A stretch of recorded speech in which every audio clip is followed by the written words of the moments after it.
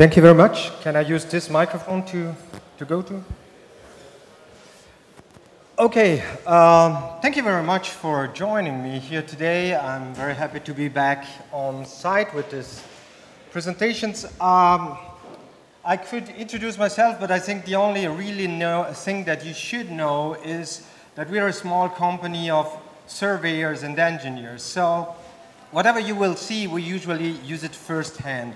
And well, for all those that do not know exactly what Smash or what the history is, I would like to give you a small, tiny history lesson about what came before Smash. So, once upon a time, there was a FOSS night, and it was called Geopackage.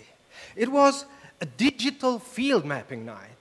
And at that time, it was fighting all alone against the pure evil that was giving a huge weight on the shoulders of the surveyors.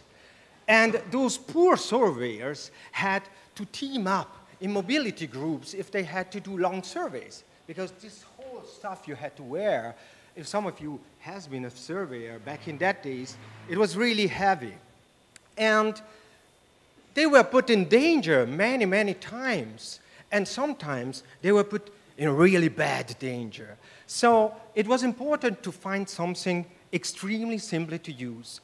And Geopackage was bringing it, and it attracted the realm of different, of the interest of realms in different places of the world. So we got in contact with FAO, with the Research Center for State University of New York, and also with Osaka Disaster Management. So there have been applications and customizations of Geopackage over the time.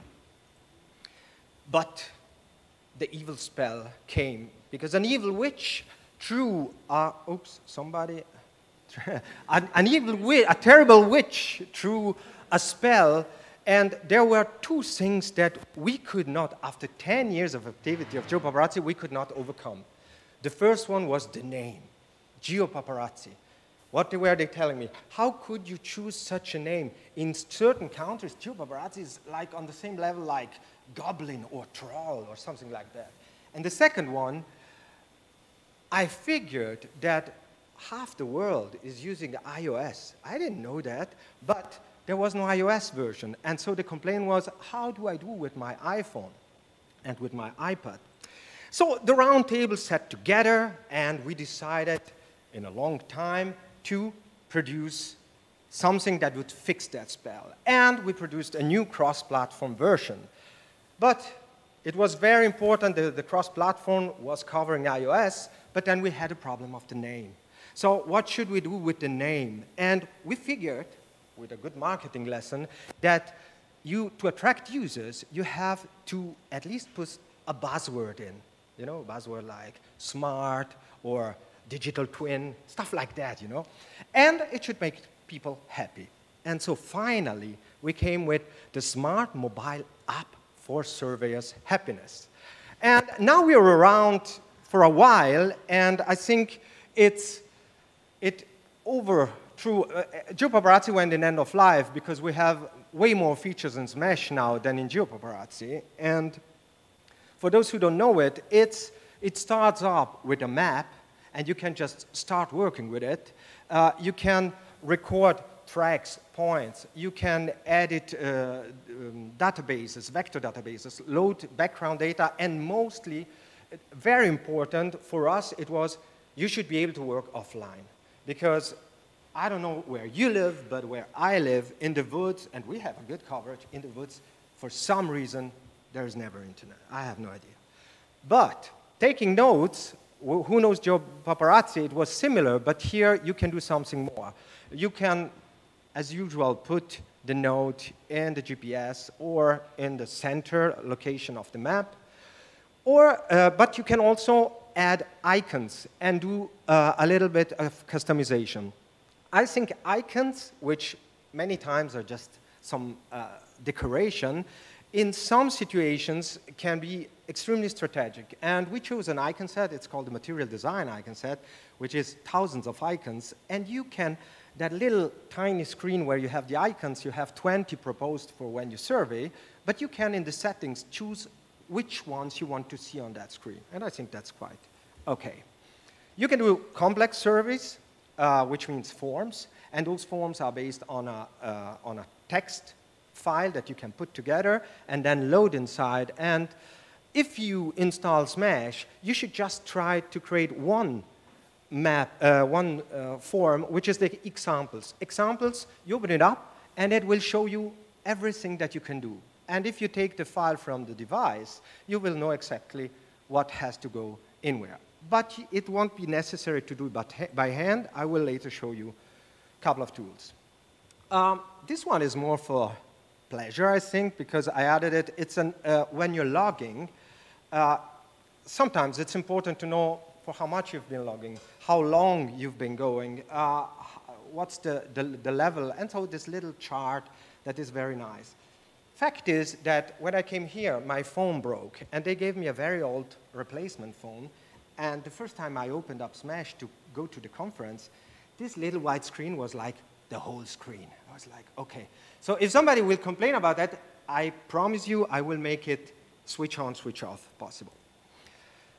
You have the possibility to analyze a little bit your log. So if you went for a survey, you can check the heights, where you were at the middle, what your profile was, kind of some information about where you've been. What I find very useful, your log that you were tracking, you can also apply a color theme based on the elevation, the speed, the accuracy, and the slope, which is not bad. If you were going downside, maybe you don't see it very well, but it's a stroked line, and if you go upwards, it's a solid line. And then you have the color table to see which parts of your survey had which characteristics. Kalman filter, I've seen before, and I've talked to community members that were talking about like averaging the GPS position. I have to admit, I've preferred, maybe at some point we will do that also, but I've preferred Kalman filter. Kalman filter is something that changed my life because in certain situations, the GPS just goes mad. And you have now the possibility in the settings to enable or disable Kalman filter. Both informations are saved. So you get the raw GPS data, but also the filtered ones. And this is a case, it's a part where there are two tunnels near where I live, and this is without filter, and that one is, I mean, we are not inventing the data inside the tunnel, but it doesn't get mad. It gets a really, I think, a really good result. So you might want to check that out. Country lines, if you're surveying in the mountains, that's extremely useful, and that is something. The background maps come from the FOSS4G project. And there is another project that makes particular customizations of these FOSS4G maps. It's called OpenAndro. And this also supplies contour lines. And now you can also visualize them inside Smash. OK, what kind of data are supported? Vector data, we have Geopackage, which I suggest you to use as your main source of data.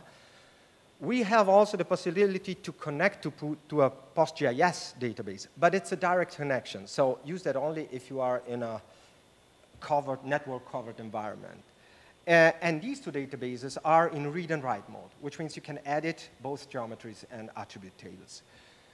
Then we have also GPX and shapefiles. These are enabled by choice only in read mode, but I find it extremely useful to be able to load them because many times we get data in shapefile format or GPX when you have to go somewhere. All the vector data can be styled in SLD. SLD would be the OGC standard for styling. QGIS, you can also export in QGIS the SLD style and load it there. I will show you later how to do that with Geopackage. The projections, the supported projections are those from EPSG. You can load your data. If the projection is not recognized, then you will get that message. Please tap here, and it will guide you to download the definitions of the projection from the internet. Once you've downloaded that, you have in your little cache the projections you can use, and everything is reprojected on the fly. and also editing can be done, reprojected on the fly. Editing geometries, for those who use GeoPaparazzi, we had something very simplified. You were drawing a polygon. If you wanted to make a hole, you had to draw another polygon and cut it away. Now the tablets are really also the phones. Everything gets larger, and we decided to follow a more GIS approach. So you have your vertices, your handles, and you can add a vertex, remove a vertex, and do stuff like that. Regarding the alphanumeric fields, you have two choices. If you just start like that, you open it up, and you get a table where you can click inside and just change the values. If you do something more particular, you can use the same form mechanism that we use for the nodes, for collecting nodes. So inside Geopackage or PostGIS, you can put your forms, and then every time you edit the attribute table of a geometry, you will get that form presented. Raster data, well, MB tiles is more or less available everywhere. We have also Geopackage tiles, and I didn't think that that would get back in Audio like this, but geotiffs and images with world file definitions. Probably I should feel ashamed a little bit, but I found it extremely useful to be able to just load geotiffs and images in there. Mind just one thing, the images get reprojected, but only by warping the bounding box. So you don't get a real reprojection of the thing. So if the data sets are in a particular projection against the Mercator or lat long, WGS84, then the data might get a bit shifted or distorted. Okay, what do we do when we want to survey in team? We are going to centralize them in what was called GeoPaparazzi Service Server, and we are keeping this as the GSS. It's also a free and open source project. You can find it in the web on GitHub, and you can install it in the cloud, and surveyors can just register to that cloud and synchronize their data.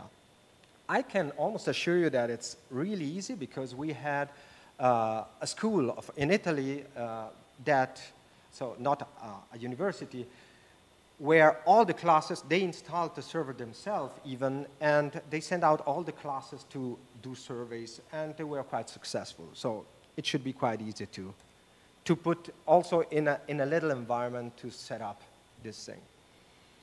So what happens? You have the server side, and the coordinator can go up there and can upload base maps they need to use in the field, or projects even, GeoPaparazzi projects, which the compatibility with Smash is 100%. They're using the same data format. And you can use upload forms, which is whatever buttons you will find with your tags, with your forms that you are going to survey. Then on the other side, on Smash, you just do an import from GSS, you put in your server, and you can either download the data or download the project or the forms. They will be placed in the right place to just start surveying. One thing that I really love a lot is the versioning. So on the server, if you send up your data and then give your device or even your project to another of your colleagues that continues your work on his own device, it will upload the same node, maybe changed. So there is a versioning based on the position. If a node is exactly in the same position, it's assumed to be the same node in another version. So when you look on the server, you get the node, which has the same exact representation as on Smash, also on the web. But on the lower part, you get like a play button, and you can browse back and forth to see how that particular node evolved over time. For all this, you will need supporting tools. For those of you that do services, you know surveys, you know you need to prepare your data, go out, go back, process your data, get back your data somewhere. So not everyone is using a cloud system.